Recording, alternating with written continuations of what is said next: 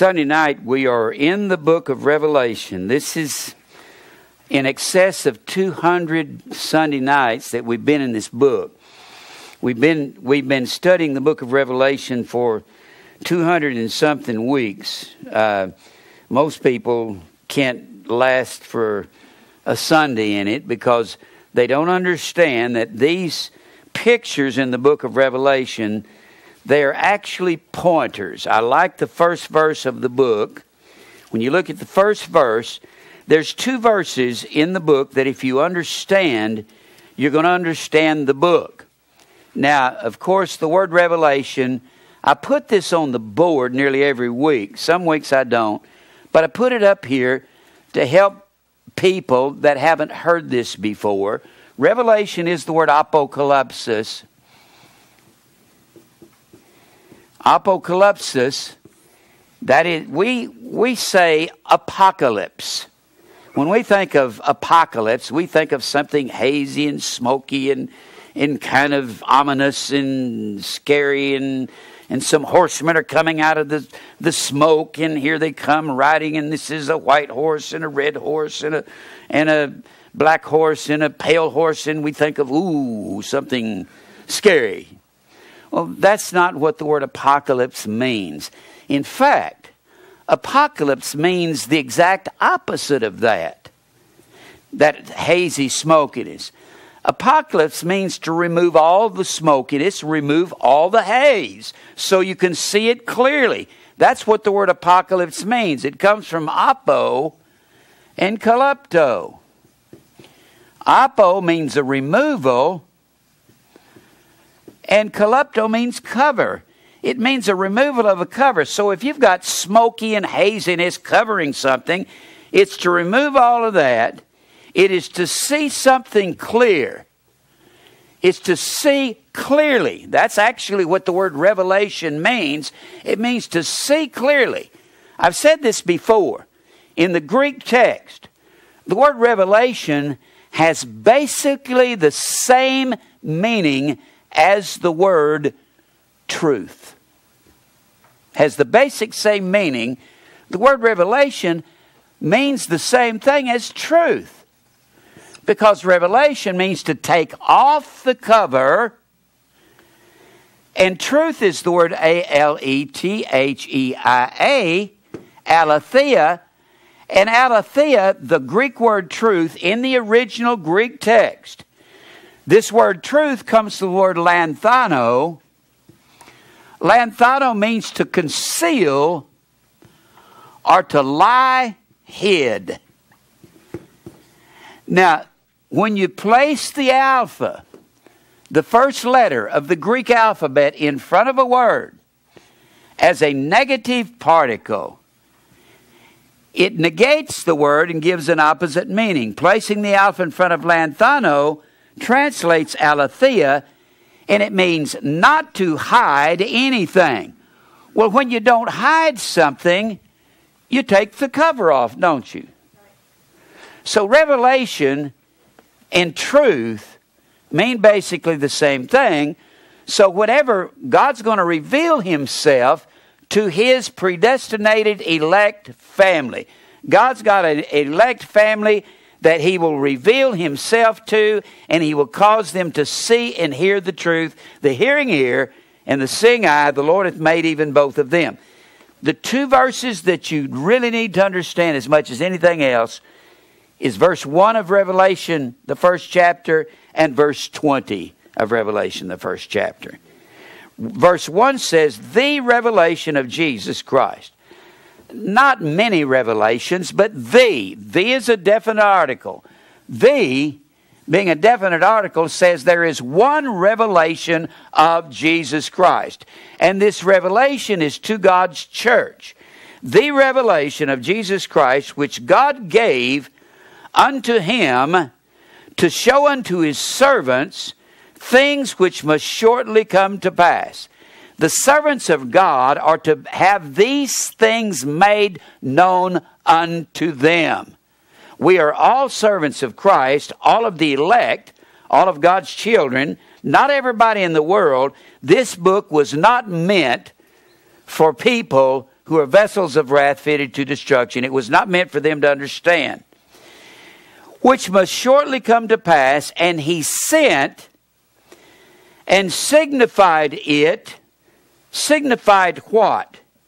Signified the things that must shortly come to pass, and the revelation. He signified the revelation by his angel unto his servant John. Now the word signify is the word semiao. S-E-M-E-I-O-O.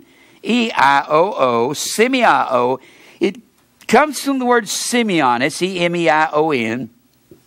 That word Simeon means a sign. This means a sign, a beacon, or a pointer. Now what this book is about, it uses all kinds of idioms and metaphors. It uses all kinds of cultural idiomatic language in the first century to point to something. All of these things, the scorpions.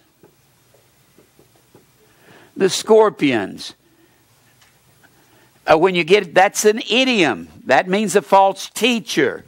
When you get into the vials and the seals,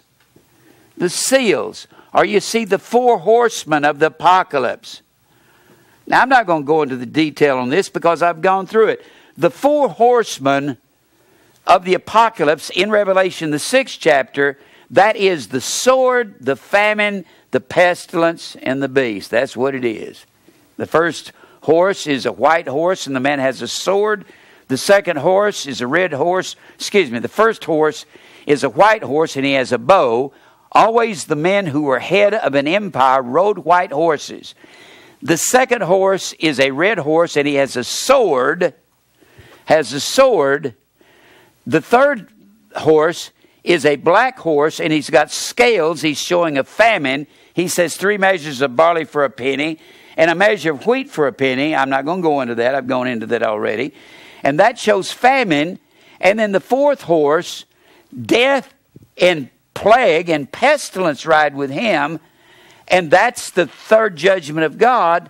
And the fourth judgment's the beast, and that's the one on the white horse at the first horse that comes out.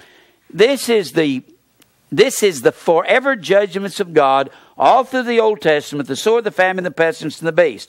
Those horses, those horsemen, they are signs. They are semio, S-E-M-E-I-O-O. They are signs. They are beacons.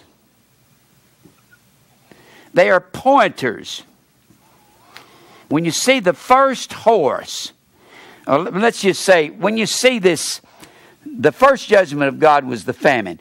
When you see the horse, the black horse, see the black horse, I want to show you this. I want you to realize this and get this in your head, because this is what Revelation is about. You see the black horse, and the man on the black horse, he's got these scales in his hand, and it's pointing to famine. It's not talking about a literal horse of any kind. It's talking about the black horse is a metaphor for famine. It points to famine. That's what it does. You have to learn to get these various things in mind. When you see the scorpions, you see a scorpion. We've already said in Revelation, the 9th chapter, a scorpion, that's a semiao. That's a semiao. When he says, I'm going to signify. The word signify, you see that in the first verse. He says he sent and signified it by his angels. Look at the word signify. S-I-G-N. Sign. When you're riding down the road and you say, honey, I got to go get some tires for the car. You tell your wife. So you take off down the road and you look and you see Drugstore. Oh, there's where I go buy tires. No. You go on down the road till you see department store, Kmart. Well, you might buy tires there. If you're like me, you'll wait till you get to Firestone, Goodyear. That's it. Those are signs that point to what's inside the building. Now, if everyone knew where everything was, we wouldn't need a semio. Now, God says, I'm going to reveal these things to my people. When you see a scorpion, you have to define scorpion. And the way you find out what a scorpion is, you define it. The word is scorpios, S-K-O-R-P-I-O-S. And you have a verb form of scorpion, and that is S-K-O-R-P-I-Z-O. You always have nouns. That's a person, place, or thing. And then you have a verb form of it. Well, the verb form that shows action, that is the word scorpizo. And scorpizo means to scatter abroad. Now, when Jesus said, the hireling, the man who works for money and he preaches for money, he cares not for the sheep. He allows the wolf to come in and scatter the flock. Well, the scorpion is a false teacher. Wolves are false teachers. Jesus said so in Matthew the 7th chapter. So a scorpion, I'm kind of putting it this way. Let me put it like this. You're riding down the road and you want to find Baptist Church. It's got a sign out there and it says Scorpion. Scorpion Pastor. Right? That is a sign that tells you that inside that church building that there is a false teacher. That's a pointer that points to the false teacher. I'm using that as a joke. But that's a pointer that points to the false teacher that's inside that church. Scorpion is a pointer to false teachers. That's what it is. So when the Bible says there that he will signify these things, you have to define everything in the book to find out what it's pointing at. Everything in Revelation is a pointer. Pointing at something. Just like the sign out here, gas, food. I used to travel in the music business, and we'd get real hungry after a show, and we'd looking for some place to eat, and we didn't care. We wasn't looking for a gourmet restaurant, and we'd see in the distance the truck stop, and it'd say food. It'd say, there's one right there. We didn't care. That was the sign. But we weren't interested in the sign. We were interested in the sign pointing to what was inside that building. We didn't go up there and start chewing on the sign. You understand what I'm saying? Everything in Revelation is pointers. Now, the way you find out what it means, you define everything, don't you? So, when we're going through this, and we're talking about, I'm not going to go into all of it. I've already done it. I've got too many things to say on the 10 horns. And the 10 horns are a sign. That's what they are. When you go into, let me erase some of this. Now, we've been talking about the 10 horns of the beast. The 10 horns of the beast. I haven't made it this simple. Sometimes people say, well, I already got all that down. Let me really explain it simple so you can understand. You say, Jim, we're not a bunch of elementary children. Yes, you are. What do you mean you're not? Certainly you are. If you haven't learned it before, it don't matter if you're 70 years old. It doesn't matter. When I say beast, you say beast in the 20th century, what does it mean? Well, it's some really roaring lion, some lion out here at the zoo, or a bear, or a leopard, or a jaguar, or a polar bear, or that's a beast, something that'll kill you and eat you up. Ravenous animal. Yes, anything that's ravenous. Well, it does mean to devour, but it does not mean what we think of when we say beast. Because we see the beast rising up out of the sea. The beast is a simiao. It is a sign. When the Pharisees came to Jesus and said, "Give us a sign." What's amazing, the Jews got signs over in the Old Testament, didn't they? Here's a sign. Here's a simiao right here. Here's a picture of a simiao. When you've got that fire right out your front door right there, and you're living in a tent right about there, you think that's a simiao? You think that's a sign? There's a God out my front door. He's in a fire out there. Well, that's a sign, isn't it?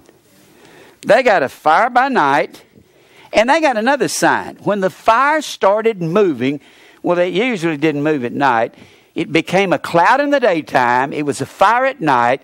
And during the day, when that cloud started moving, everybody said, "Pack up, let's get going. God's moving." That was God's sign to pack everything up and get going because the cloud was moving. And another sign pointed to something. The sign that they were following God. They were in the desert for 40 years in heat, 120, 30, 35 degrees heat, and nobody's feet ever swelled up in the desert. Was that a sign? Whoo-wee, I guess so. And their shoes never wore out. They started on their journey at the beginning of the 40 years in the wilderness when they left Sinai. They go up to Kadesh Barnea. They don't do the will of God by going in and conquer the Anakims. So God says you got to wander 40 years in the wilderness, and they wander 40 years, and they got their sandals on their feet, and their shoes never wear out. I think that's a simiao, isn't it? That's a sign. You have to understand the Jews sought a sign. Well, the Jews got signs. But Jesus said in Matthew 16, "A wicked and adulterous generation seeketh after a Simeon, and there will no Simeon be given to the Jewish generation, this adulterous generation, but the sign of the prophet Jonah." The literal Jews, because they turned away from God, get no more Simeons. But we are spiritual Jews in Revelation. We're Jews of the heart. We've been circumcised of the heart. And we get all these simios. We get all of these. We get these locusts, which are false teachers.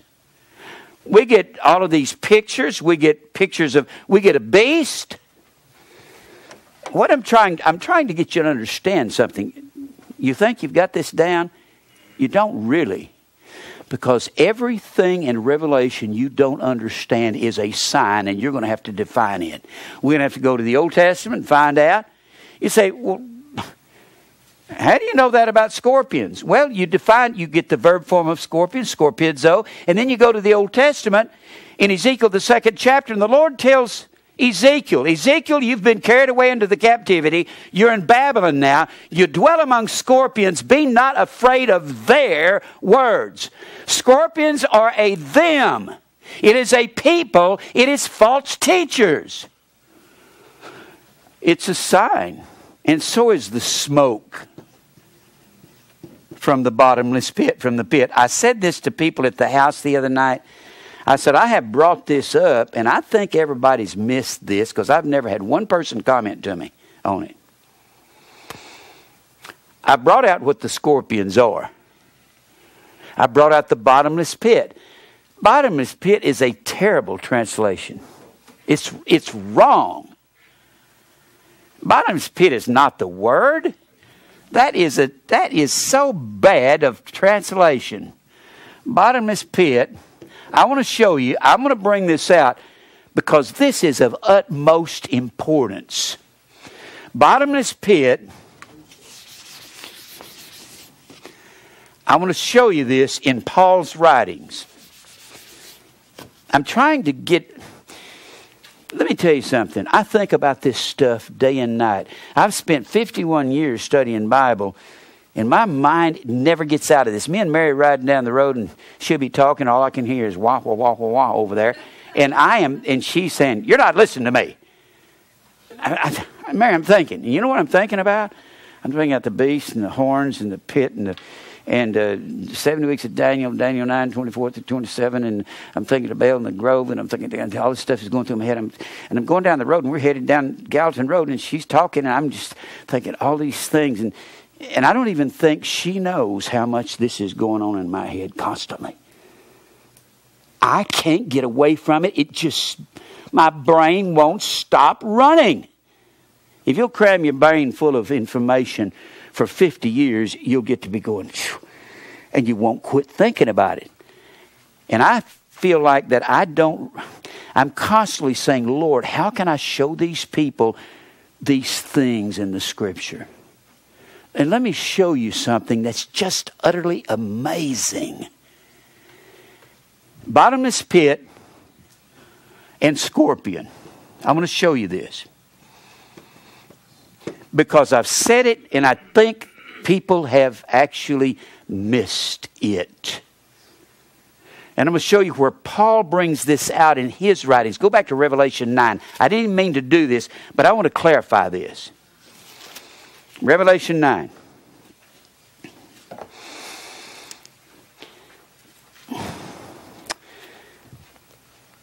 The fifth angel sounded, and I saw a star fall from heaven unto the earth. What is that star? Huh? No. What's the star? You're guessing. Don't guess. If you hadn't been here, you won't know.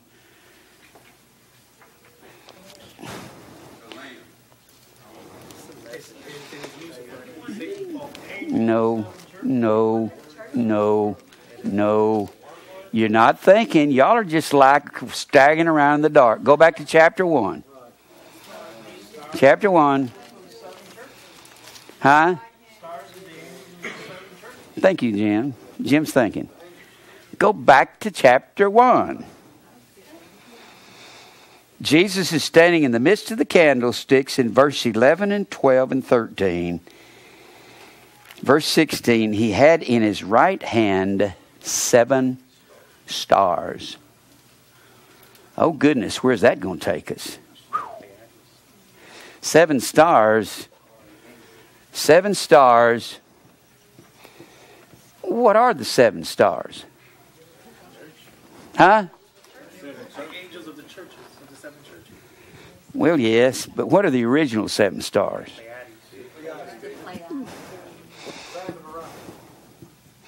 Pleiades. And what was the 7 stars called? It was called Pleiades. And what's another name for Pleiades?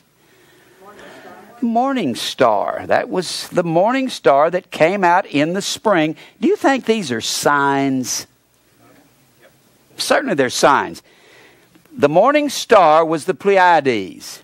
Remember, the rabbis said that the Pleiades, the morning star in the spring, caused the blossoms to come out on the tree and on the crops to come up and caused fertility to come and resurrect in the spring.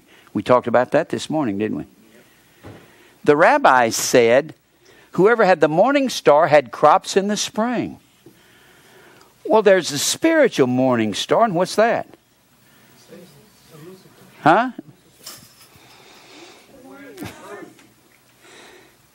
Somebody said it out there. Who is the morning star? Jesus! Jesus is the morning star, isn't he? Well, if we have Jesus, the morning star, we have spiritual crops, and what is that? Fruit of the Spirit. That's what we have. And the man that overcomes gets the morning star in the 2nd chapter of Revelation. But let's get off of that and get back to the 7 stars. And of course, the evening star was Orion. And the rabbi says that Orion took the sap down in the spring. And the Lord tells Job, Job, I can bind the sweet influences of Pleiades, and I can loose the bands of Orion. Well, binding the sweet influences of Pleiades, that was stopping the crops from coming. That was stopping the apple blossoms from blossoming out. Because the rabbi said, as to whether it actually happened or not is neither here nor there. But the rabbi said that the Pleiades brought out the blossoms. The sweet influences of Pleiades in Job the 38th chapter is not, the Pleiades is affecting your life and your moon is coming up out of the second quarter and it's rising in Saturn and no. Sweet influences of Pleiades would be the smell of the apple blossoms. The rabbis said Pleiades, the 7 stars, brought the crops in the spring.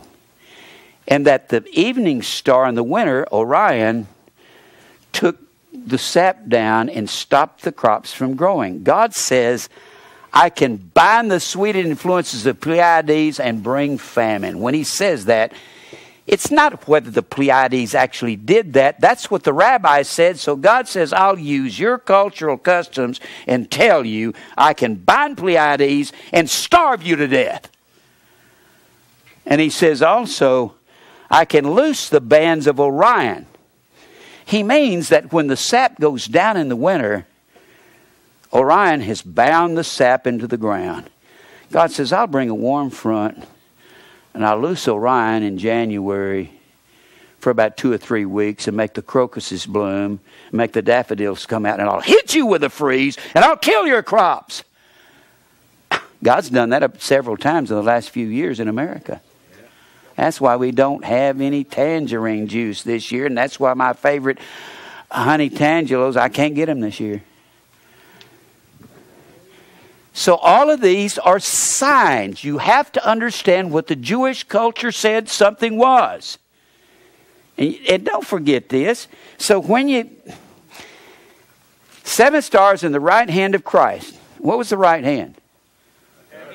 Hand of authority. Anytime something was in the right hand, that's the hand of authority. And then we look down here in verse 20. The mystery of the 7 stars in the right hand of Christ, which thou sawest in my right hand, and the 7 golden candlesticks. Here is a glossary for the book. Glossary comes from glossa. That's a Greek word that means foreign language. Now, here's a glossary. Here it is. The 7 stars are the 7 angels of the 7 churches. 7 stars equals the 7 angels of the 7 churches. Well, when you get to Revelation, the 8th chapter, 8, 9, and 10, you've got in Revelation 8, 9, and 10, you got 7 angels, don't you? With 7 trumpets. These are the same 7 angels that are the 7 stars. So you can equate the 7 angels with the 7 stars, can't you? The 7 angels are the 7 stars. Well, he said in the word angel, angelos, messenger. So the 7 stars are the 7 messengers of the 7 churches. All of the pastors of the churches were called angels or angelos. Angel is the common Greek word messenger. That's all it means. It don't mean some heavenly being. I saw an angel the other night, came in my bedroom. Was it Billy Graham or was it me? No, it couldn't have been Billy Graham because he's not a messenger. He don't tell the truth. Must have been Jim Brown by my bed the other night. Yeah, I snuck into your house and said, I'm an angel, I'm here. Huh? Predestination's true. Yeah, predestination's true. Okay, I whispered that in your ear. All right. So, and you got 7 angels with 7 trumpets, and 10 and 7 the last trumpet sounds, and we're going to be changed at the last trump, aren't we? There's no pre-trib rapture. Behold, I show you a mystery. We shall not all sleep, but we shall all be changed in a moment, in the twinkling of an eye, at the last trump.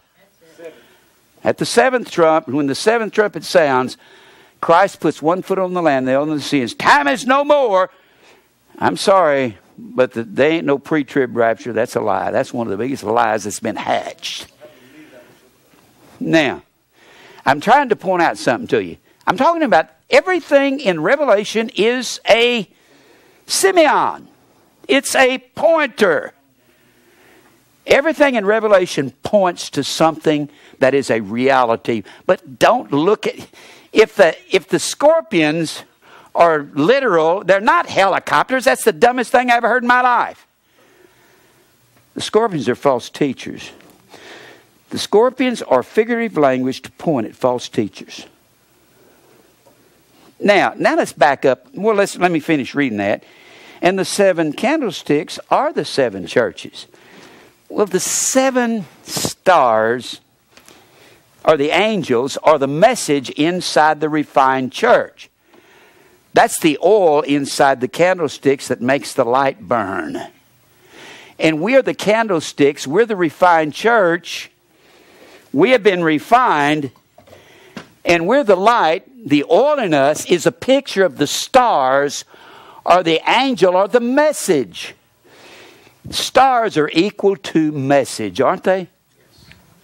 If stars are equal to message, stars are equal to the oil that's inside the candlestick, and the oil in us. In the Old Testament, they anointed the priest and the king with oil. We're anointed with the Holy Spirit.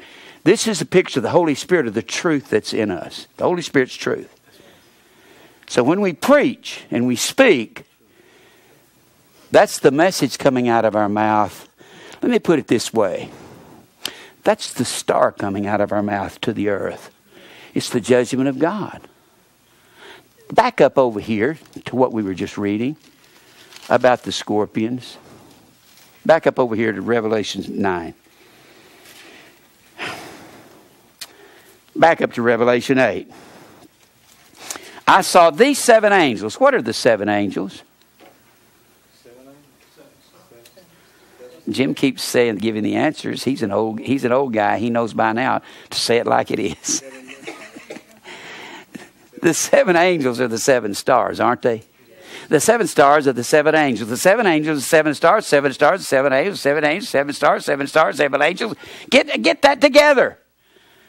When you see seven angels, anytime you see one of these angels step forward, it's one of the stars.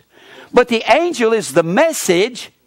So that has to be what's coming out of our mouth. When the stars fall to earth, it's the message coming from our mouth. Well, look here. They all start sounding. The first angel sounds in verse 7 of chapter 8. Second angel sounds in verse 8. Verse 10, the third angel sounds, and there fell a great star from heaven. What kind of star is that? Well, first of all, what's the heavens?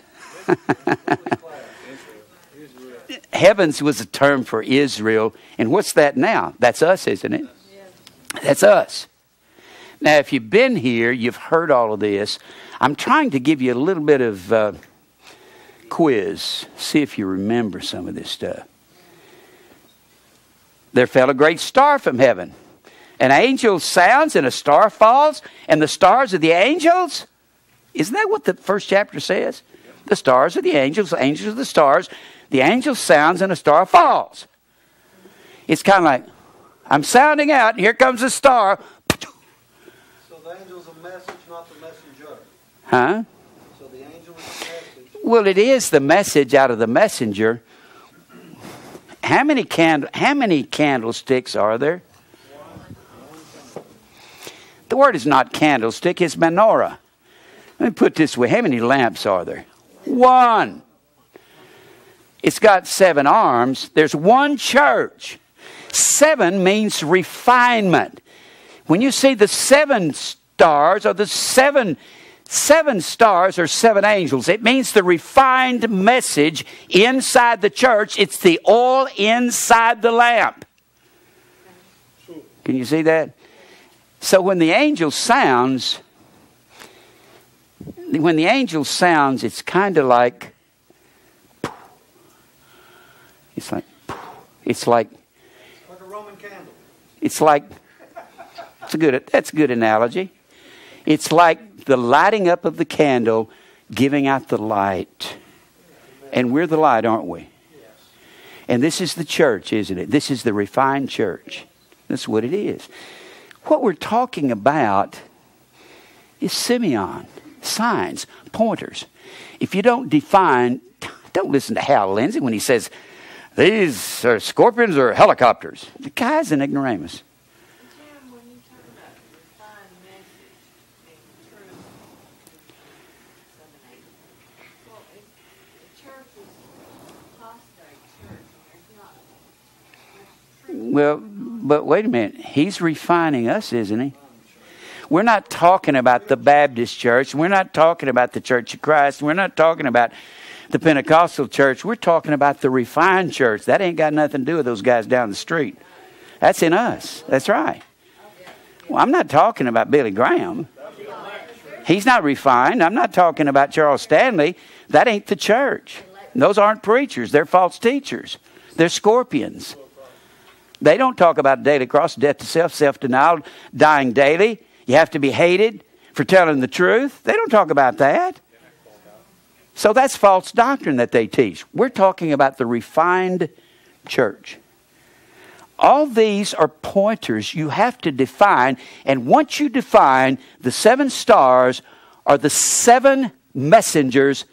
There were more than 7 churches in Asia. There were many more than 7 churches in Asia. You had the church at Troas up here. You had the church at Colossia. You had the church at Miletus. You had them all over Asia. 7 is merely a number that God puts into the Scripture. It's a number of refinement. Remember, the word 7 is the word Sheba. In the Hebrew, it comes from the word Shabbat. Shabbat is the word means to take an oath to God. It means to complete or perfect, or it means this word Shabbat means to seven oneself. That's what it means. So when you see the 7 candlesticks are the 7 churches, think of it this way. The 7 candlesticks are the 7th church. 7 is a number that is a pointer. Anytime you see 7, what it does, here's what 7 does. 7 is a pointer.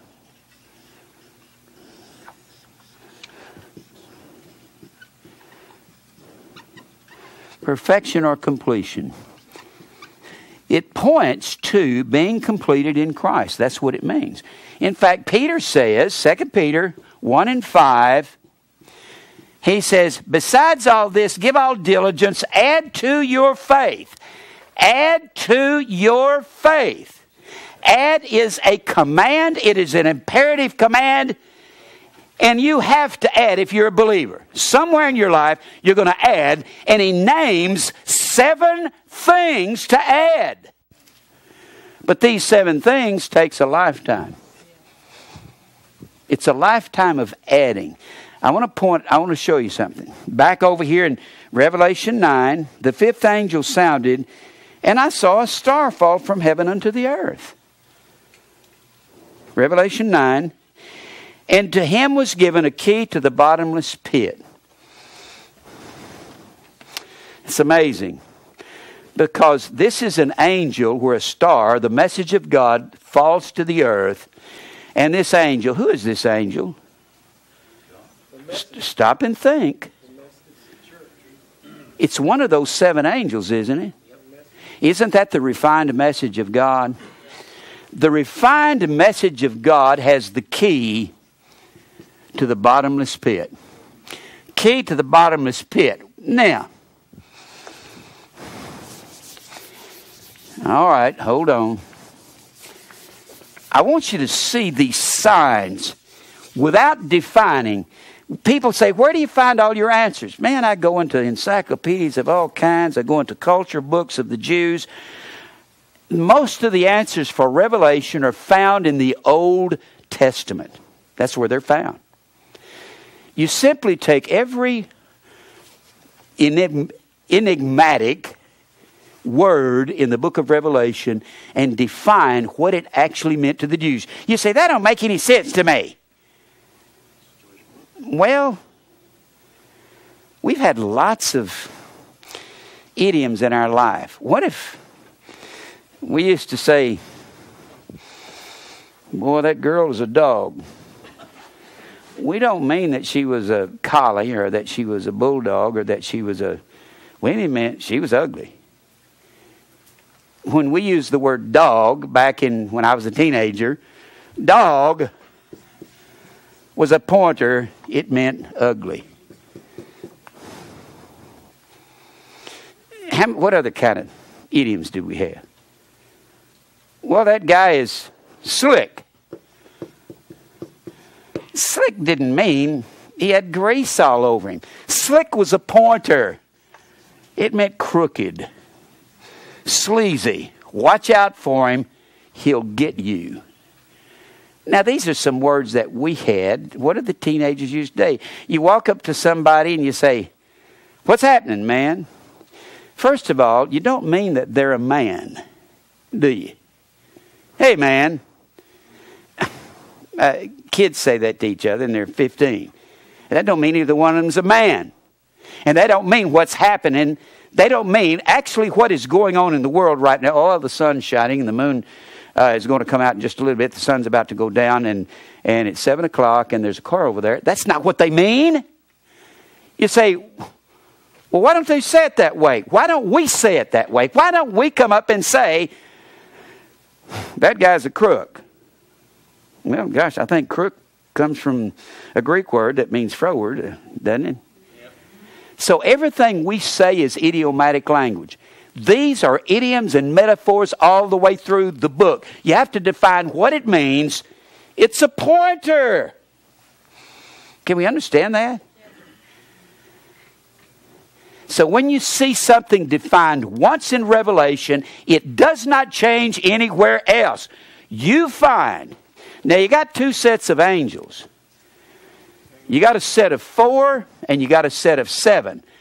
But the set of 4 is also called 4 beasts, but don't confuse that. Don't confuse that with the beast of Revelation, because this is a good beast. And you got 2 beasts in Revelation 13. You got the beast that's like a lion, a bear, and a leopard, and that's a world-ruling system. And then you got the second beast that speaks like a dragon, and it has 2 horns like a lamb. It looks like Jesus, but it's a smooth talker. That's not those beasts. You got to keep the beasts separated. You got 4 beasts, or 4 angels, and always they'll come together. And it will say over in the 15th chapter, or in the 17:1, it'll say, and one of the 7 angels came to John. Well, what does it mean, 7 angels? One of the 7 stars in the right hand of Jesus, that is the 7 angels of the 7 churches, come to John and say to him. When you see one of the original 7 angels, it's still the 7 stars in the right hand of Christ, isn't it? This is really elementary and it's very basic. Don't get away from the original definitions. You understand what I'm saying? Don't leave the original definitions. Bottomless pit is one of the worst translations. Let me show you something here. And I think everybody's missed it. We've gone through so much of this. I didn't even mean to get into this tonight. You cannot understand the book of Revelation without defining what these pointers are. You understand what I'm saying? Do y'all really understand this? Without understanding the pointers. Yeah.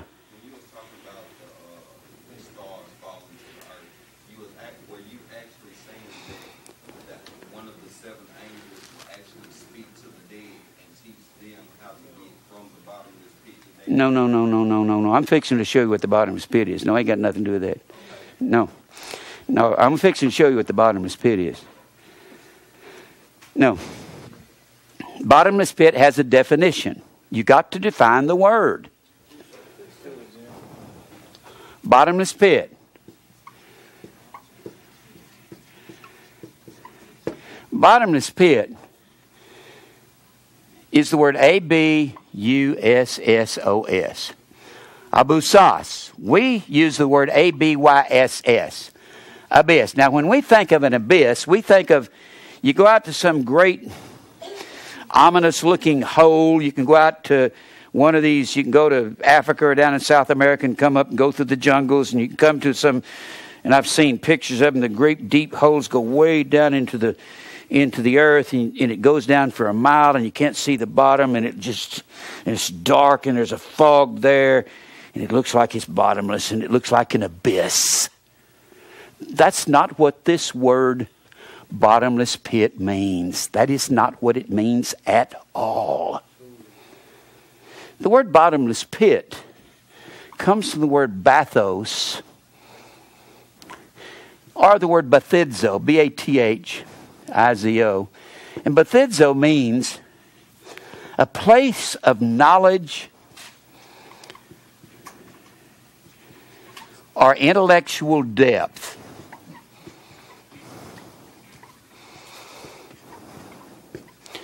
That's what it means. Something with great understanding and intellectual depth. That word bathidzo is the same word that Paul uses in 1 Corinthians. Look at 1 Corinthians. 1 Corinthians 2.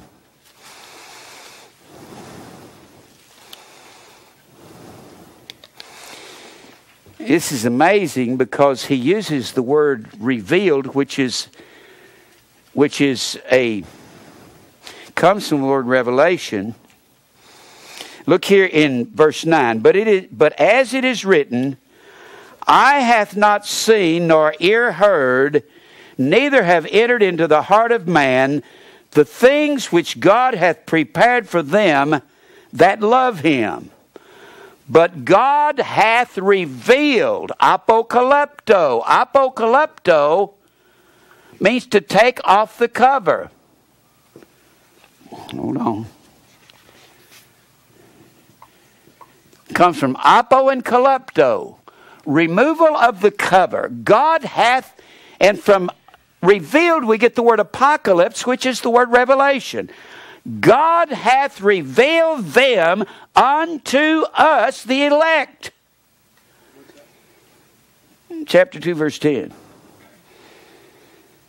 He has revealed them to us by His Spirit. Wait a minute. Revealed means to take off the cover by His Spirit. And the Holy Spirit is the truth.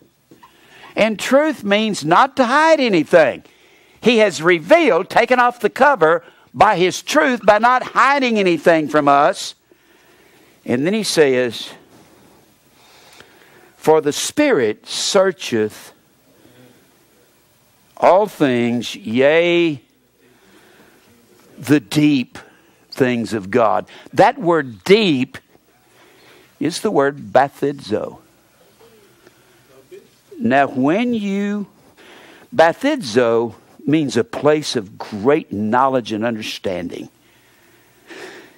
When you take the alpha, first letter of the Greek alphabet, when it's used as a negative particle, for those of you that haven't heard this, negative particle, it negates a word by placing it in front of it. It's called the alpha privative. P-R-I-V-A-T-I-V-E. When you place it in front of a word as a negative particle to negate the word, it's called the alpha privative. It negates the word and gives an opposite meaning. When you place the alpha in front of bathidzo or in front of bathos, it translates abusos. It means a place of no intellectual knowledge or understanding. It means to know nothing. Well, that's what the scorpions, they're coming up. these locusts who are like scorpions are coming up out of the bottomless pit, aren't they? They're coming out of a place of no knowledge, and they don't know anything. Scorpion, scorpidzo, comes from that is the verb form of scorpios. Now these are pointers. That's what it is. God is using terminology, and He's going to reveal it to us because we're going to define these things, and He's going to say, here's what I'm pointing at. Jesus said the hireling there in John 10 does not care for the sheep. He allows the wolf to come in and scatter the flock. Scatter is the verb form of scorpion. Scorpions are false teachers. If you go to the Middle East and you ask, hey, what's a real slick talking camel salesman around here? A guy that'll sell you an old broken down camel and get a high price for it and won't even give you good terms on it. So we call him a scorpion around here. What do you call him in America? Oh, we call him a snake in the grass. We don't mean a guy's actually a snake in the grass crawling around there, do we? No, but he is a snake in the grass, isn't he?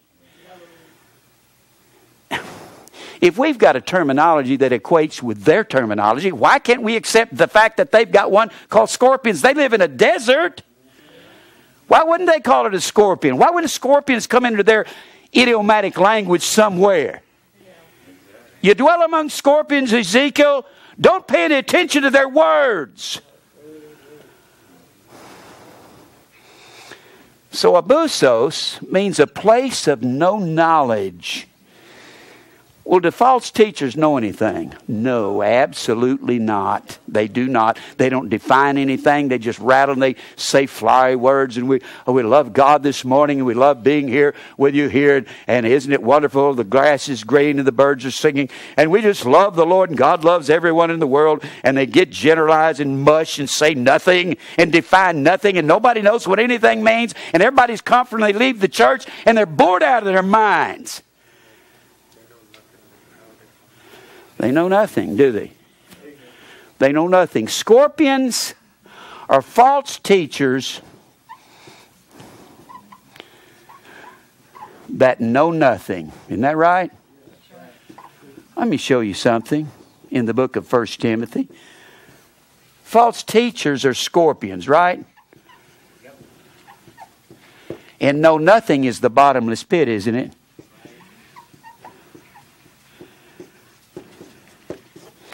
Turn over here to first. This is the part that I've given to you, and I've thrown it at you before, and everybody seems to miss it every time I mention it. Not everybody. Not everybody. But a few of you. I've said this, and hadn't anybody comment on it. When you go over here to 1 Timothy is one of my 6 chapters, one of my favorite chapters on false teachers. 1 Timothy 6. In the 6th chapter of 1 Timothy, you're going to see the bottomless pit and you're going to see the scorpions. If you see the scorpions, the word scorpion is not going to be in the 6th chapter. But if the word scorpion is not there, what's going to be there? A false teacher is going to be there. And if he doesn't, and if you can't see the word bottomless pit there, you're going to have to get a synonym for bottomless pit there. You're going to see know nothing, because that's what the word bottomless pit means. Look at it right here. Verse 1. Let as many servants as are under the yoke count their own masters worthy of all honor, that the name of God and His doctrine be not blasphemed. Now he's fixing to start talking about false teachers, because doctrine is the word didache. Blasphemed is the word blasphemos. Doctrine is the word instruction. That's the word didache. Blasphemos comes from blapto, meaning to hinder, and pheme, P-H-E-M-E, pheme, That is our word fame, to hinder the fame of God and make him infamous. And the word infamous is the word reproach. Blessed are ye when men shall reproach you and make you infamous. That's the word O-N-E-I-D-I-Z-O. Onidzo. It means to be infamous. Well, from pheme, we get the word phemi, P-H-E-M-I, and that means a word said. The people who hinder the word of God or his instructions, these are false teachers, aren't they? Now, we're fixing to talk about false teachers, and I want to show you how Paul mentions scorpions and the bottomless pit. I want you to be aware when you read and you're examining Scripture. Pay real close attention when you're seeing something, and remember all the definitions that you have before, that you've learned throughout the Scripture. When I'm studying, I let my mind flow freely. I don't mean I latch down on anything. I let everything, if I run into sevens, I let them flow through there. I let them flow through. I don't stop. So, well, that don't have nothing to do with that. I won't let that flow through. It's kind of like algebra. When you're in algebra, if you stuff all these axioms and theorems and postulates in your mind, and you're thinking algebra, a lot of times you're just thinking it, it's going click, click, click. If you let these information flow in your mind, don't conclude anything. Just let it flow. From time to time, things will go click. Have y'all noticed that when you study under me and you get all this information, and somebody will come to me and say, Jim, you've been saying this. I've heard you say this 500 times, and I did not understand it till this morning. I've had people come to me after 3 and 4 years and say, I just got it. Man, this is fantastic. I'm going, I kept trying to tell you, but you can't tell somebody until it clicks. When you think you understand everything I'm teaching, you don't. Because I don't understand everything. It's like putting a puzzle together. Yes, it is. It's like a puzzle. Without defining everything you can define. That's why, if you think you've heard everything I'm teaching and you've been here 5 years, you haven't even begun to hear everything I teach. You hadn't even heard everything that's going on in my mind. I've been putting puzzles together for decades. 20, 30, 40 years. I realized when I discovered, and a guy quoted Romans 8:29, for whom he did foreknow, he also did predestinate to be conformed to the image of his Son. When God showed me that predestination, the sovereignty of God was true, and I learned that in 1961, from that day forward, I have been studying the Bible from a mathematical viewpoint. And everything has to mathematically synthesize together. That's what's wrong with these preachers. They're imbeciles. They can't think. They can't define. They can't count. Thank you. They can't, can they? They can't count. But let me show you this. I want to show you that Paul mentions the bottomless pit and the scorpions without saying that term. Look here. He goes on to say, verse 2, and they that have believing masters, let them not despise them because they are brethren, but rather do them service because they are faithful and beloved, partakers of the benefit. These things teach and exhort. If any man teach otherwise. Now, if a man teaches otherwise, he's going to be a false teacher, isn't he? Is he going to be a scorpion? Yes. He's going to be a scorpion. Now, otherwise is the word hetero, H-E-T-E-R-O. D-I-D-A-S-K-A-L-E-O. Didaskalia, D-I-D-A-S-K-A-L-I-A. That's another word for instruction or doctrine. And hetero means other. We say heterosexual. That means other sex. Hetero means other doctrine, other instruction. A man that preaches another instruction is a false teacher, isn't he? He's a scorpion, isn't he? All right, I want to show you that Paul actually mentions the bottomless pit here And he mentions the scorpions without using that terminology, but he uses it by definition. He says, if any man teaches otherwise and consents not to wholesome words, hugiano, Hugiaino, that means uncorrupt word. Same word that John used in 3 John 2. I would that you'd prosper and be in health. Health is not the word physical health. That's not the word. Kenneth Copeland, you idiot. Health is the word hugiano. It means uncorrupt word. And prosper is not our word prosper. I'm going to say it again. Prosper is the word E-U-O-D-O-O. That's the word prosper. It comes from the word you and the word hodos. You means well. Hodos means way, road, journey. And Jesus said, I am the hodos. The well hodos is Jesus. It's not money. And there's 2 ways, a narrow way and a broad way. And few find the narrow way and many find the broad way.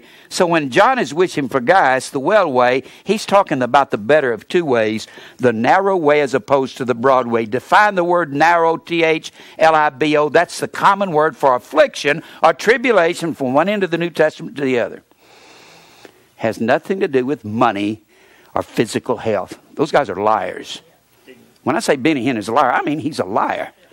When I say Kenneth Copeland is a liar, he's oppressing the poor by sucking the life out of them, saying, God wants you to prosper and be in health.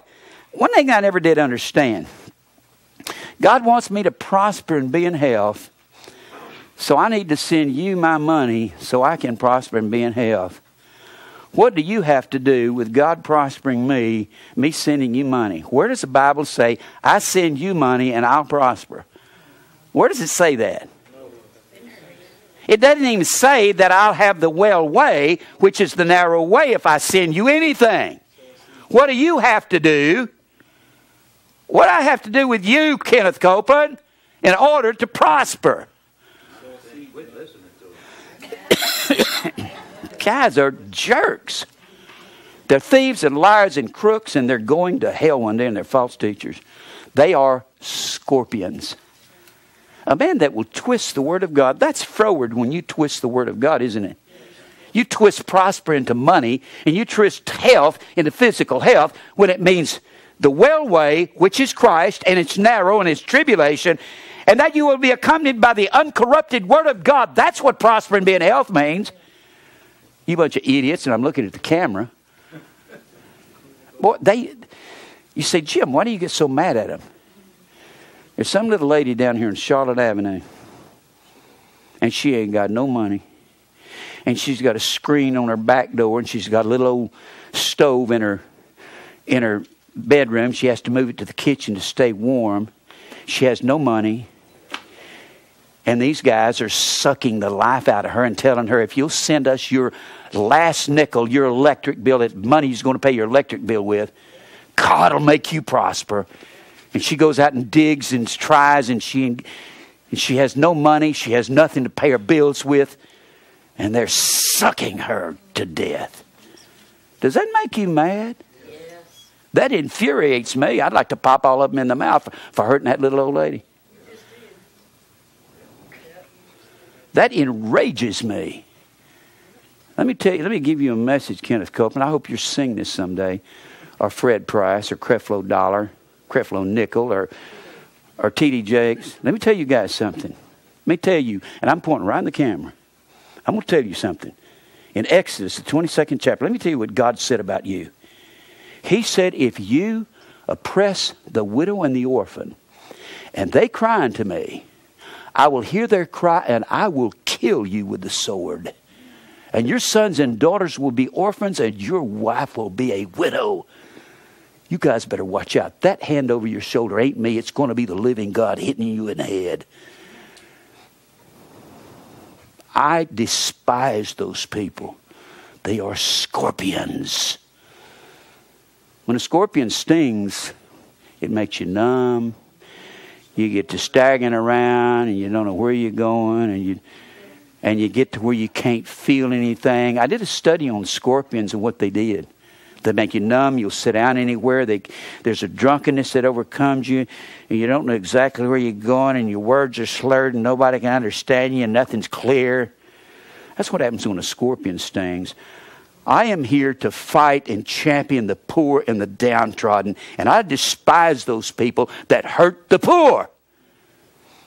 And that's the greatest indictment that God brought against Israel. He said, you have oppressed the poor and the needy, and I won't put up with it. That's my poor and needy. If I could, I'd take those guys out and execute them. But God's going to execute them, and He's going to put them in hell one day. Oh, they sure do sound good, don't they? All they got's a bunch of cliches and catchphrases. They have no words of God. They are slick. They say nice sounding things that don't make any sense when you write it down on paper. Now look here. I want to show you that Paul mentions the scorpions and the bottomless pit without actually saying the terminology. If any man teach otherwise and consent not to wholesome words, even the words of our Lord Jesus Christ, and to the doctrine which is according to godliness. Paul actually mentions three things here. I forgot to give you one of them. What's coming up out of the bottomless pit? Let's go back over there before I read the next verse. What's coming out of the pit? Smoke. Let's look at the smoke. Paul mentions the bottomless pit, the scorpions, and the smoke. Look here in Revelation 9. I want you to see this. And he opened the bottomless pit, verse 2, or the place of no knowledge, and there rose a smoke out of the pit, as the smoke of a great furnace, and the sun, and the air was darkened by reason of the smoke of the pit, and there came out of the smoke locusts upon the earth, unto them that was given power, as the scorpions of the earth have power, and it was commanded them that they should not hurt the grass of the earth. Now locusts hurt the literal grass, don't they? Neither any green thing. Locusts eat up all greenery. I saw a thing on TV about locust plagues. They showed these locusts, and somebody gave me this over here. Well, I thought I had it. Okay. There's a locust. And they said there were trillions of them.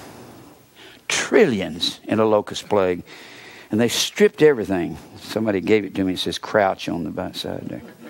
Paul Crouch. I keep saying, if these locusts or these scorpions are helicopters, when you get around Benny Hinn or Paul Crouch or Fred Price, keep your head down, because their blades are going to cut your head off. Because they are the scorpions. They're the false teachers. I have no use for those people. None. You say, you shouldn't talk about them. Won't you tell Jesus that when he stood in the streets and looked at the Pharisees and said, you children of hell? He said, your father's the devil. He was a liar and a murderer, and so are you. And they said, we'll kill you for that. And they did. That locust there has been socialized, because he's got the courage of actually working against the other. Yeah, let me show you this. You got scorpions, bottomless pit, and smoke. I want you to see that Paul mentions all three of these here. We're already talking about the scorpions, which are false teachers, right? We're already talking about that. We've already concluded that. He says, this man that does not preach the doctrine which is according to godliness, he is proud. And let me get over here to smoke. The word proud is the word tufao. It means conceited. And they had a saying in that day and time. It meant to be slowly consumed by a smoke with no fire. Have you ever heard of somebody blowing smoke? That's what they're doing. They're blowing smoke. The word actually means to be consumed by a smoke with no fire. It comes from the word tuplos, tuflos. That is the Greek word blind. Are these false teachers blinding people? Well, look here. Let's keep reading here.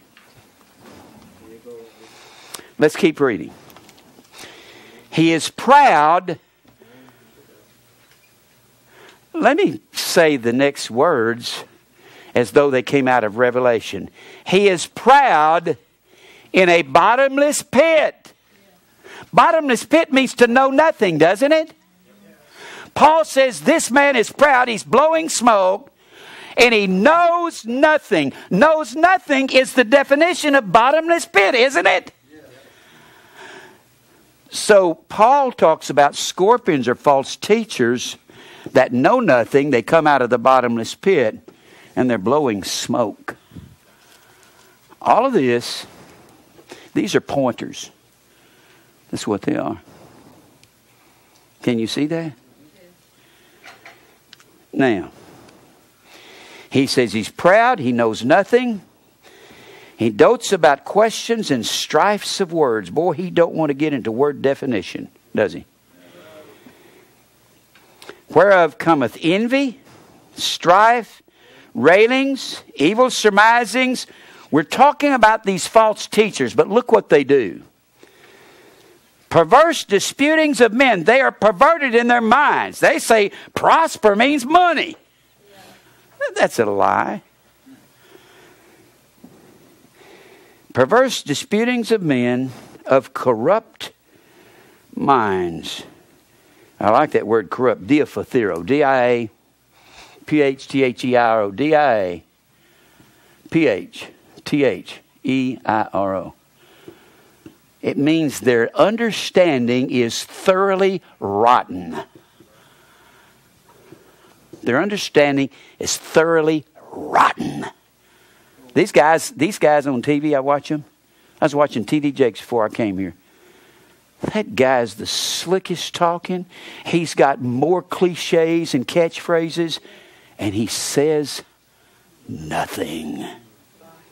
I mean, absolutely zero. Two of the most dangerous of those people is T.D. Jakes and Rod Parsley.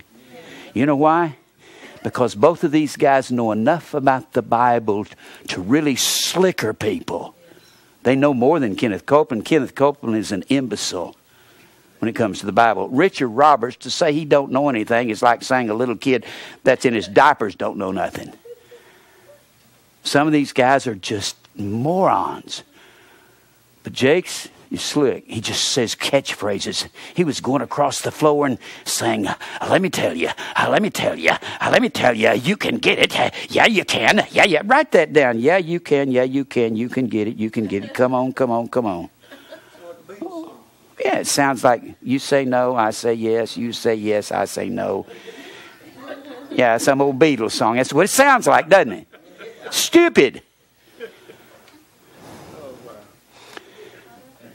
They are dangerous men. They are scorpions. They know nothing. But boy, they are seducing. They make it sound good. It's just a lie is what it is.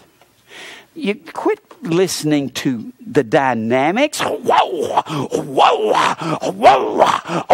come on.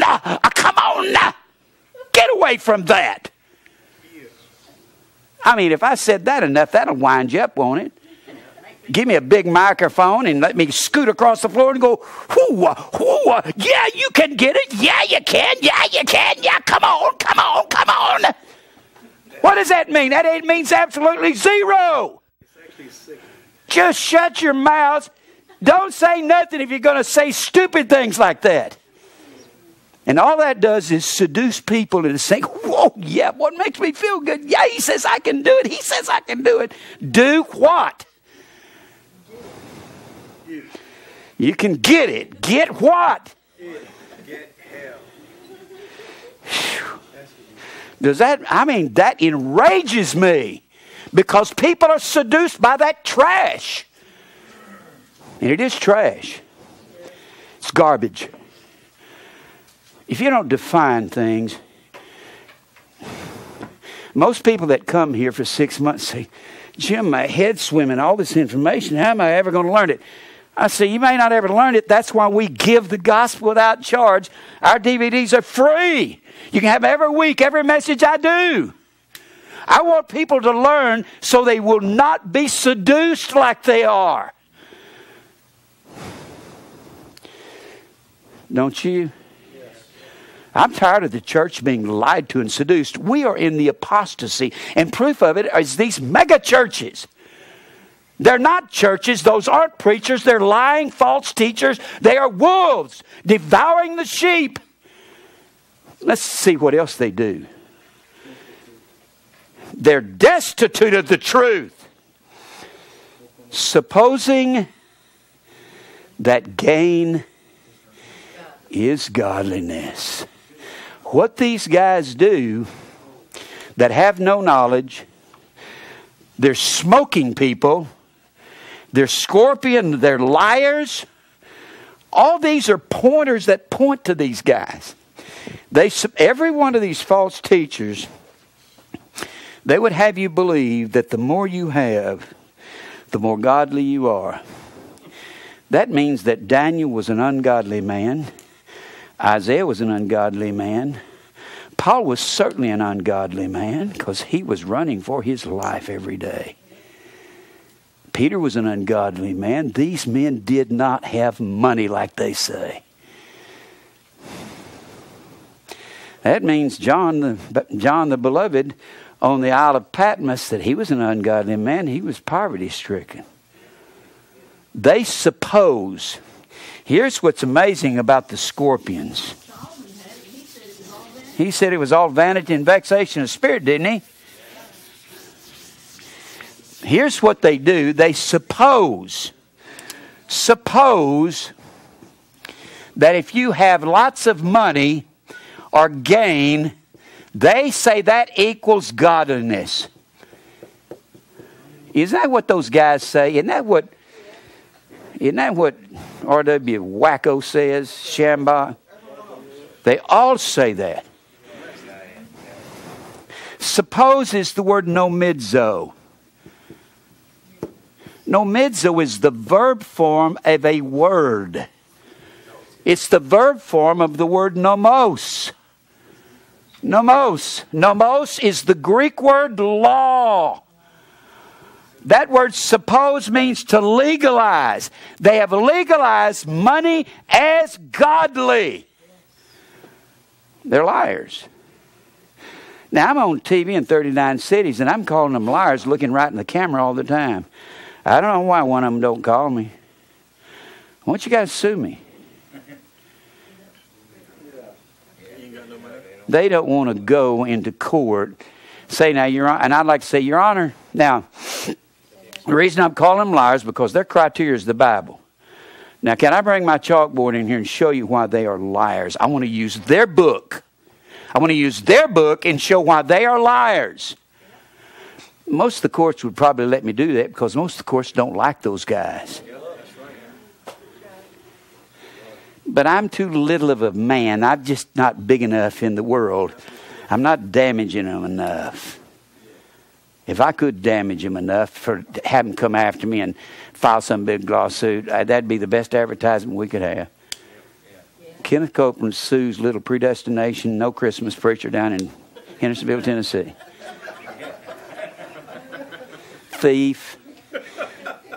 Crook.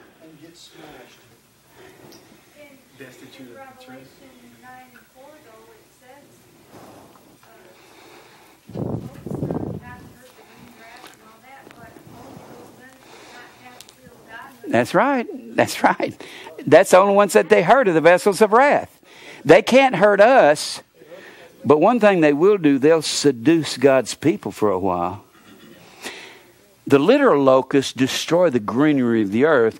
But these are spiritual locusts. They're scorpions. And they only destroy. They just destroy the spiritual food. They destroy. The word nomos is the word law. It means legal food for sheep. Legal food for animals. We are sheep. They destroy the law of God, and they suppose that gain or money is godly. And these are the scorpions. What I'm trying to get at, keep in mind when you're reading in other parts of the Bible, Paul speaks of the scorpions, the bottomless pit, and the smoke without using the same terminology. Can you see that? Keep that in your mind. When you're studying anywhere in the Bible, keep concepts in your mind. You understand what I'm saying? Keep the concept there so that when you move into another area, you'll be able to see that. I mean, do you know that I have never heard another Bible teacher in America in my lifetime come up with what the scorpions are? And you know how easy I found it? Defined the word in the Greek and looked at the verb form and looked at all the places where the verb form is used. He that gathereth not with me scattereth abroad. He that's not for me is against me, and the man that's against me scatters the sheep.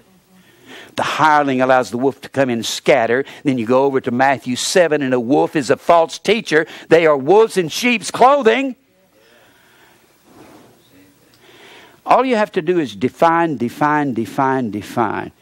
Some guy walked up to me and said, or some guy called me and said, "You sound like you read encyclopedias." I said, "I certainly do." What? It's like he thought that was an insult. You sound like you read encyclopedias. Like, that's some dirty thing. You should never read encyclopedias. Are you out of your mind? Certainly I read encyclopedias.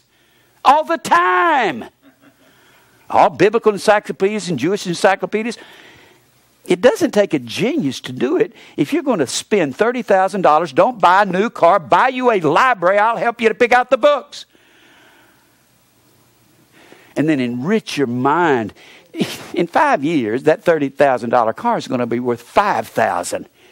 And your library is going to be here, and it's going to be invaluable.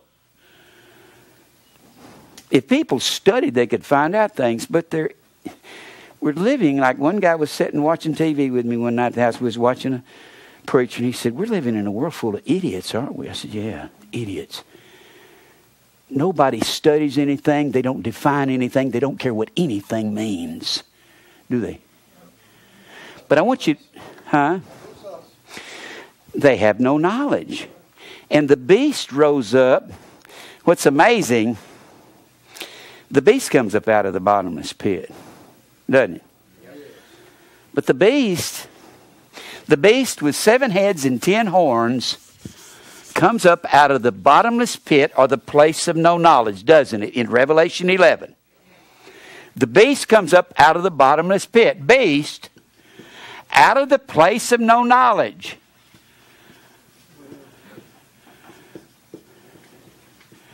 Well, what else does the Bible say the beast comes up out of? Out of the sea. Out of the sea. And out of the ground, out of the earth.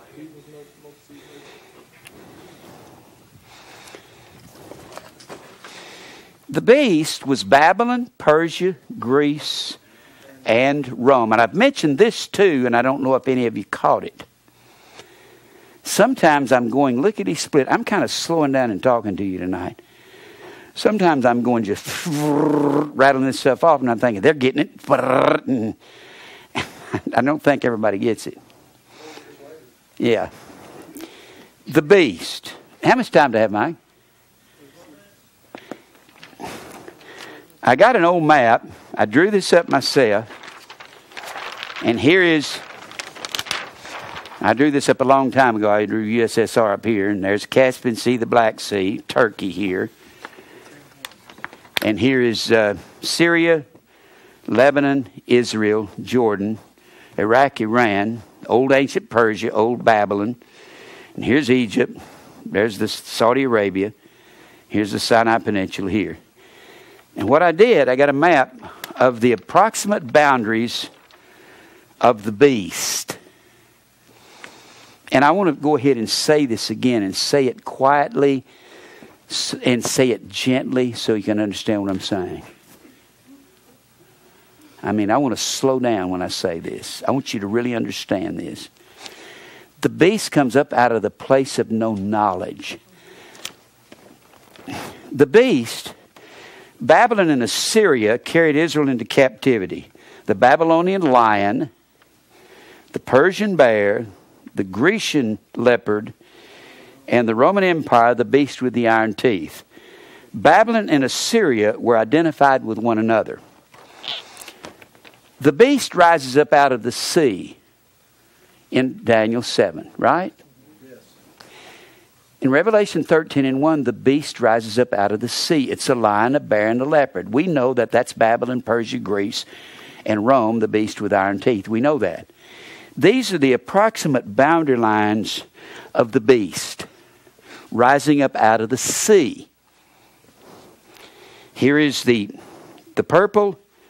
That is the Assyrian Empire, approximately. Right here. The green is Babylon. The green, that's approximate Babylonian Empire. And it went on back over here. It actually took in part of Persia over here. And then the Persian Empire is in the orange. The Persians overthrew the Babylonians. That's the bear. Here it goes back here like so. Persia was a large empire. Medes in Persia, yeah, but we just call it Persia for short right now. But the Grecian Empire is in the brown, right here, in the brown. Right here, going around Turkey, then back over here above Iran, Iraq. And then you had the Roman Empire.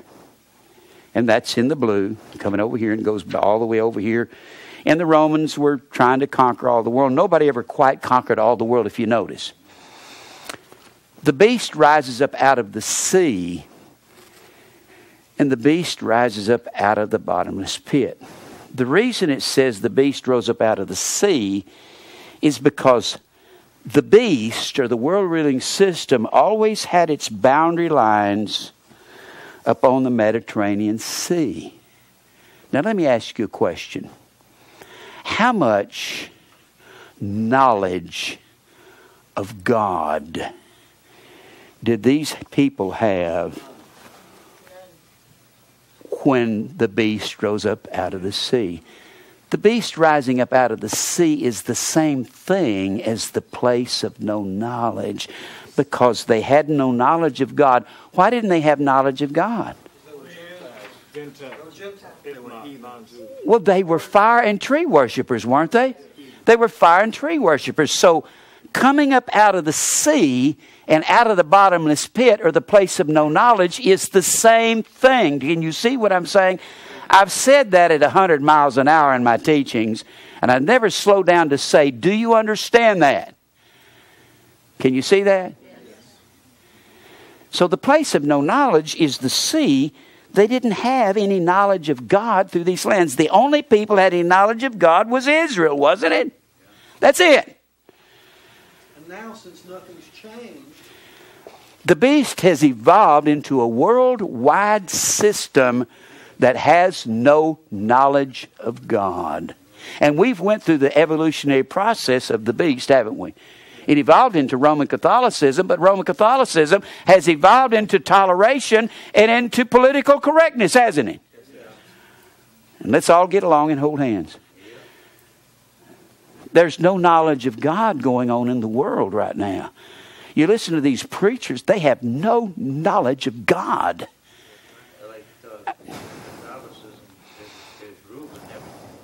It is, but most people don't know that Catholicism is ruling. It is that edict of toleration that Constantine issued. Let's all get along. Let's mix truth and a lie throughout the world, Christianity and paganism. Let's have this mixture, and everybody hold hands. He's a Baptist. He's a nice guy. He's a Catholic. He's a nice guy. He believes he gets to go to heaven. He's the Church of Christ. He gets to dip in water and go to heaven. He has to eat Jesus to go to heaven. He has to accept Christ to go to heaven. And everybody, we're all going to get along. That's Catholicism. It's smoke. Thank you. It's blowing smoke. Y'all realize the trouble that America is in? We are living in insanity. I have spent 51 years studying the Bible. No small amount of time, my wife will tell you, I stay in a study mode around the clock. Looked up things. I've spent some decades. I've spent 30, 35 hours a week studying like a man would go to work.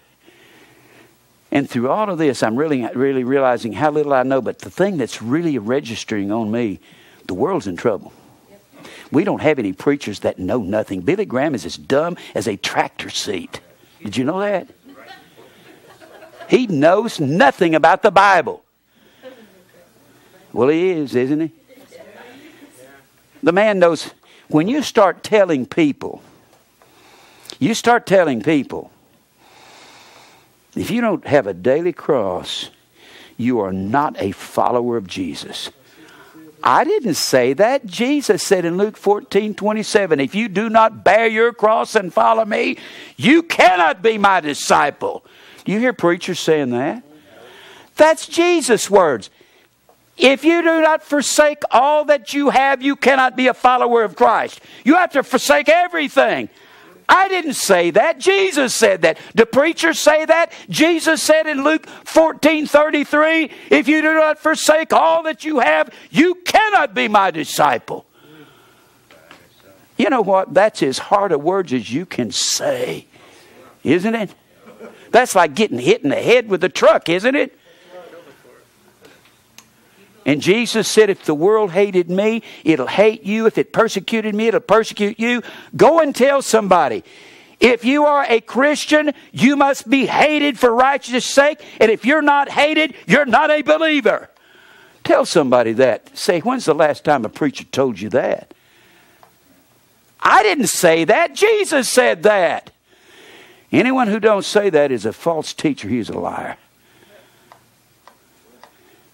But these guys are popular, aren't they? The world likes them. They're nice guys. That's an indictment about their unbelief. Whosoever will be a friend of the world is the enemy of God. If you're friends with the world and the world likes you and you can get the vote, you are in trouble with God. If you are Billy Graham, you are in trouble. He's the most popular preacher in the last 1,000 years. I would hate for that to be said about me. Because Jesus said we have to be infamous, not famous. In a favorite verse, James 4:4. You don't hear preachers preach on James 4:4. You adulterers and adulteresses, know you not that friendship with the world is enmity against God? Ecthra is the word enmity. It means hostile. ECHTHRA. Ecthra, hostile.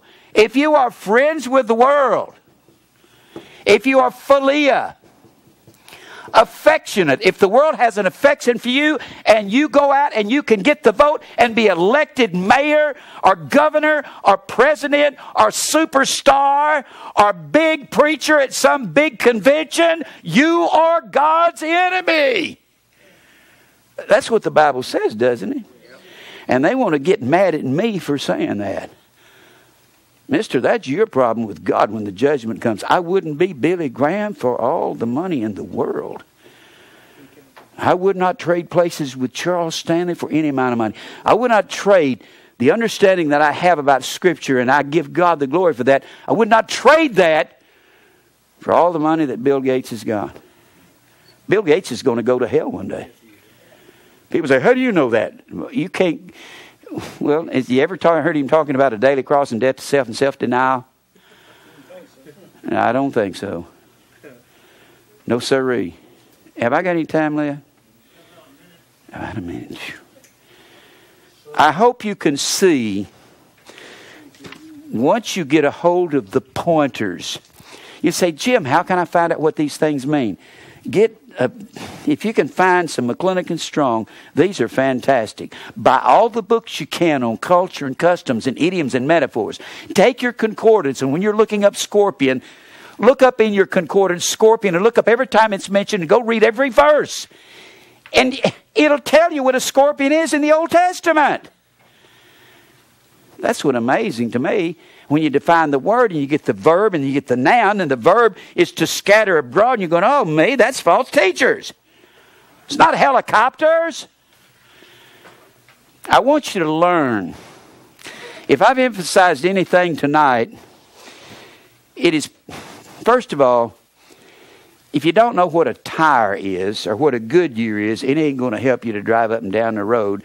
If all you speak is German and you're running up and down the road looking at these signs that says Goodyear and Firestone, it ain't going to do you any good. Is it? You're going to have to learn to speak English. And you know what you're going to have to do? Learn to speak in first century understanding. You're going to have to define everything you run across. We have defined nearly every major word in the book of Revelation. We've defined nearly every word. And without defining it, you can't understand. You're not going to know what it's pointing at, are you? But you know what? That's true of everything in the Bible. We can't trust these translators, and you can't trust a word when you see it. How many idioms do we have? I sat and wrote a list one night with idioms. I got a frog in my throat. Can y'all see there's this little amphibian? See? That's gross. I don't have a little frog in my throat. Got a monkey on my back. That don't. What does that mean? Huh? Yeah, I got a little horse. Just think of all the idioms. Sit down and write all the idioms. You'll say, well, why do they talk that way? Well, why do you talk the way you talk? Pick up somebody out of the first century, teach them English, but don't teach them the idioms and metaphors and start saying these things to them. They're going, what? What do you mean? We use idioms all day long, and so did they. Metaphoric language. Without defining it, you're not going to understand the pointer. Mary says to me sometimes I don't understand that. I want to really emphasize this for her. You'll understand if you find out what the pointer means. But if you don't understand the language, you can't understand the pointer, can you? If you don't speak English, say, let's go down the street and get some hamburgers. You say it in German. You drive down the street and you don't recognize a hamburger joint. Because you can't read hamburger. It's not going to help you. If you can't read scorpion and know that they meant a false teacher, you're just lost, aren't you? Yeah, they think they're helicopters. I'm out of time. I didn't even get back to a lot of the things I want to get to. But I really want to emphasize, when you learn something in one section of the Scripture, just like Paul explains the false teachers and the bottomless pit and smoke, doesn't he? And the smoke would block the sun. The smoke is a picture and a type of these trillions of locusts that would block the light of the sun. And these false teachers, scorpions, are blocking the light. It would be just dark under these locusts, and they were blocking the light, and the false teachers are blocking the spiritual light. Yeah. And they're blinding people to the truth, or blinding people to the light. Huh? Well, I'm out of time. Let's pray. Father, thank you for truth. Help us to learn to understand these pointers. That you're pointing out things to us so that we can see exactly what you mean. But Lord, you're only revealing these deep things to us. But Lord, we can't be lazy when we're finding out what they mean. Help us to see and grasp these things. Help the people here to learn to study for themselves so they can see what the Scripture's pointing to. God will continue to praise you and give you glory for everything. Crush us under your hand. Give us strength and courage to continue this work. Lead us to the elect. Fight our battles. Manipulate our minds and our hearts that we'll do the things you'd have us to do. And we'll give you praise in Christ's name. Amen.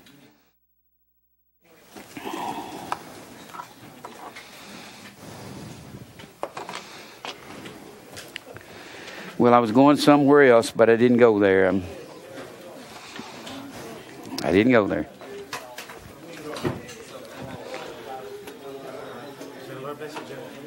Well, come back and see us. Okay? Come back.